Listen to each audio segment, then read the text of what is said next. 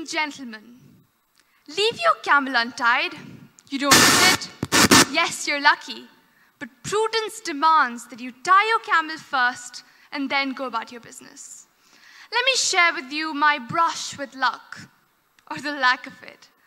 Model United Nations, popularly known as MUNs, are simulations of United Nations conferences involving school children and require a lot of researching and debating skills.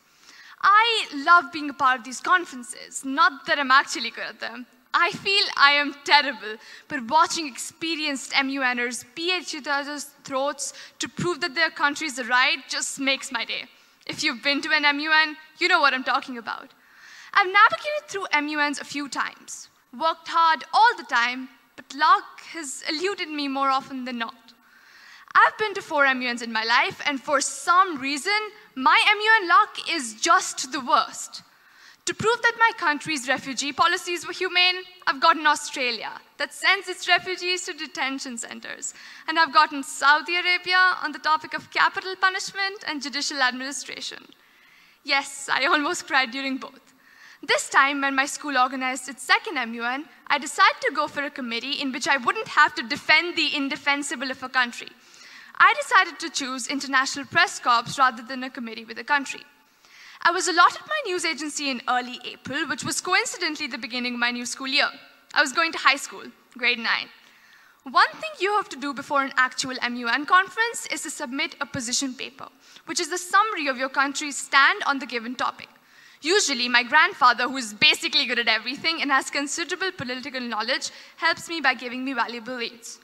This time, I was clueless as to how to write the stands of a newspaper agency on the topic and decided not to bother my knowledgeable guide as well. So, I started to research about my news agency while I was getting used to grade 9, which made it hard to focus on anything else since it was high school. So, I kept procrastinating, but do not judge me. I am a really hard worker. I research days and nights for MUNs and start writing my position papers well in advance before the submission date. This time, I didn't.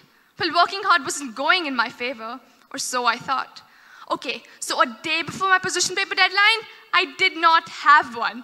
So I started to write my position paper that I obviously couldn't finish in time. Then a message from heaven came. Well, it wasn't from heaven, it was from my chair, saying that the deadline had been postponed and extended by 2 days. Phew. Had Lady Luck finally decided to smile? I burnt midnight oil and finished my position paper 4 hours before the deadline. I knew this position paper wasn't my best, but I was proud that I had written it on my own without anyone's help and managed to finish it before the deadline, well, the second one. I luckily ended up winning the award for the best position paper. I wasn't shocked at all, not because I was expecting the award, but because someone had given me the spoiler, but that isn't the point. The point is that luck is a factor too. I've heard many people say that you create your own luck, you control your own luck, or that it doesn't matter, but it does. It is the uncontrollable and indeed intangible factor of success.